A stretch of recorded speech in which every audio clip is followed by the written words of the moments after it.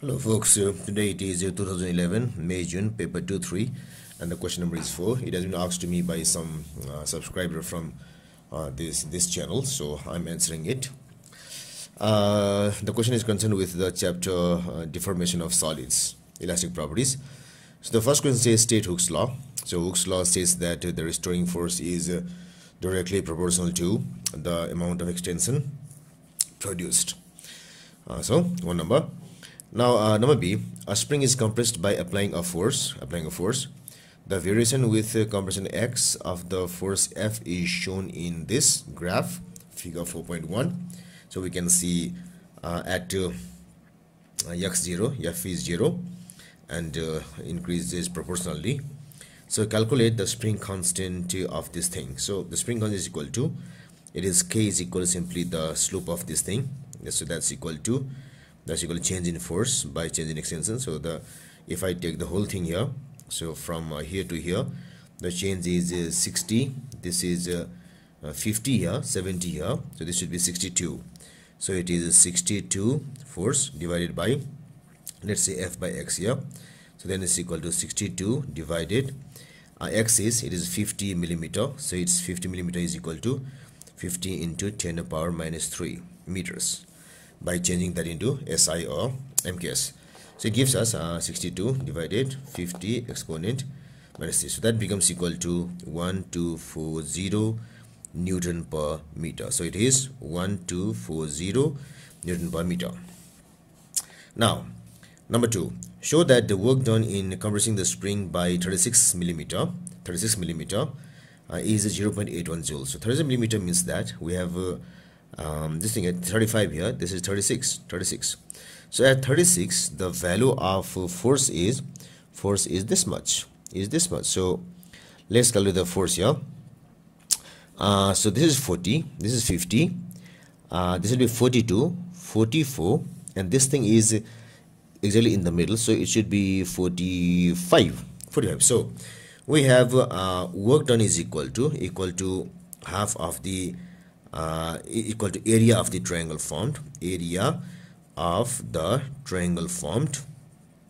triangle, and the triangle is shown by this. So if I draw like this,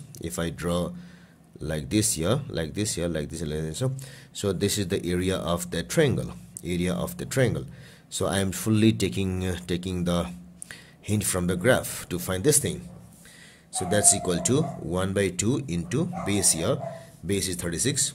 So 36 is millimeter, so in meters it is 36 into 10 to the power minus 3 into the height is equal to 45 Newton, so it is 45.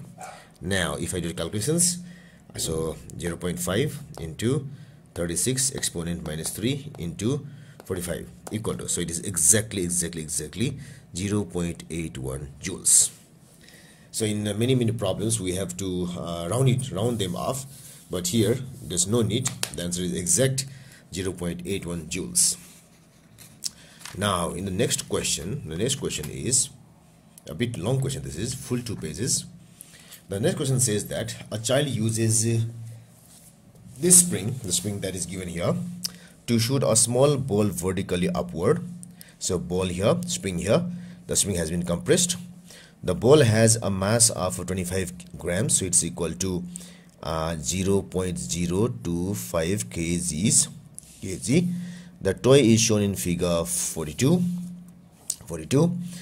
The spring in the toy is compressed by 30 millimeter. So 30 millimeter means the extension that we have been given here, which means energy is this much, which means force is 45 and so on. So 30 millimeter. The spring is released. Assume all the strain energy in the spring is converted to KE, no loss of the ball. Using the result in B2 means this thing, B2 means this answer, calculate the speed with which the ball leaves the spring. So what we have here is, if there is no loss, the PE stored in the spring is equal to the work done that we have done, which is equal to 0.81 joules, and this is fully utilized in creating the KE of this thing. No loss means it is fully utilized to create the KE. It converts to KE, let us say, or it gives rise to KE. So that's equal to, K is equal to 1 by 2 mv square. So this gives me V is equal to root 2 into 0.81, 2 goes here, by this mass, so equal to root 2 into 0.81, the mass is equal to 0.025. so let's do the calculations. So what I'll have is 0.81 into 2 divided 0.025, power 1 by 2, so root means power 1 by 2, so that becomes equal to 8.0498 meter per second. So I want to write 3 SF here, so it's equal to 8.05, so it is 8.055 meter per second.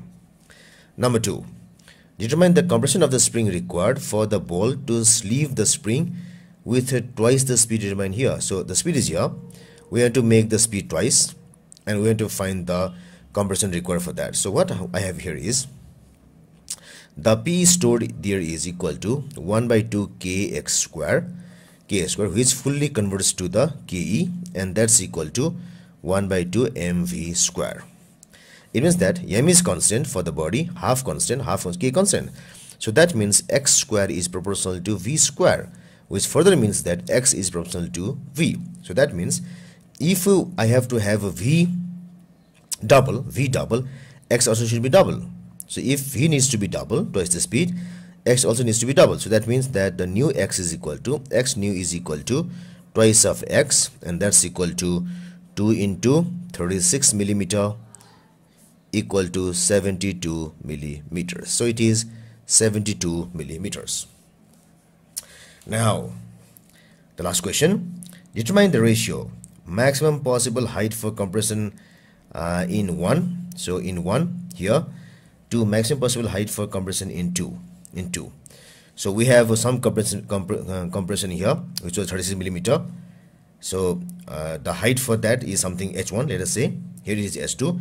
We have to compare these two. So what we have is, so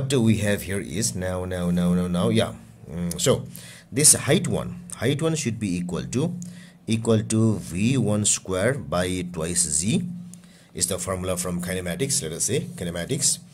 Similarly, this height 2 is equal to v2 square by twice z is same for both. So therefore h1 by h2, so h1 is the initial height in case 1 and h2 is the final height in case 2, so equal to v1 square by 2z divided v2 square by 2z, 2z to z goes, it goes v1 square by v2 square. So what we now have is, so this v2 is twice of this v1, so this is v square simply, v2 is twice v whole square, so that's equal to v square by 4v square equal to simply 1 by 4 or 0.25. so the ratio is 0.25 or simply 1 by 4.